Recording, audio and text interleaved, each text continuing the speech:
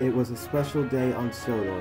The engines were excited because today the train show was in town and everyone wanted to collect the judge. Duck and Gordon were at the big station. "I wonder who will take the judge to the train show," said Duck. Just then, Edward pulled up.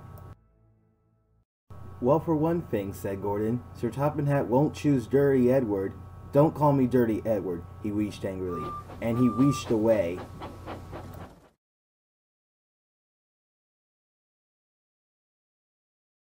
Thomas pulled up next to Duck. "Hello, Duck," he said. "Hello, Thomas," said Duck. Then Sir Topham Hatt had an important task to one of the engines.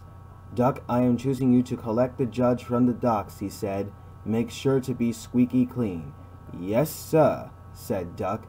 "This job seems important. I'm surprised Sir Topham Hatt didn't choose an important engine like me," said Gordon. "Duck knows he will do a fine job on collecting the judge, so he set off to be clean." "Come on, Gordon," said Edward. "I need to be clean."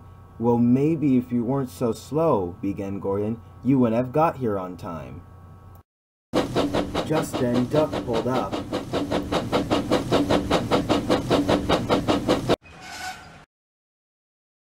"Gordon, can I go next after you?" he asked. "Sure," said Gordon. "You can go next."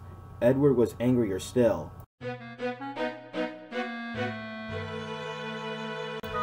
Duck was almost finished being clean when suddenly he heard a noise. "What was that?" said Duck. The workman inspected the sound and tried to get rid of it. "This should take care of the squeak," said the driver. When Duck was rolling along the line, the squeak was back. It continued all the way to the docks.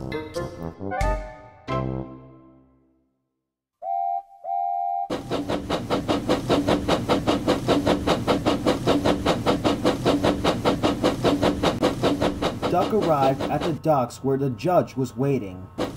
Duck came to a stop.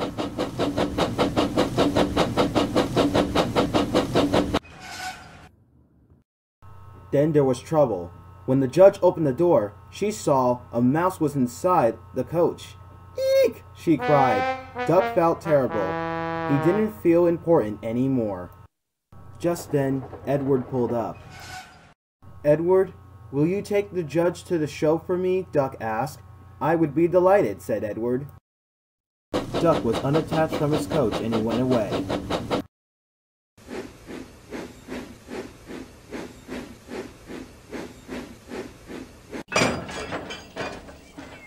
Edward's driver took the mouse out of the coach and inside Edward's cab, and the judge climbed on board.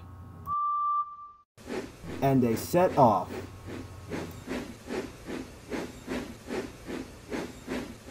Edward arrived at the train show, and the train show began. "Here comes the judge," said James. "But what will she have to say?" said Henry. "Congratulations, Edward," said the judge. "You are the winner of the train show." Everyone cheered.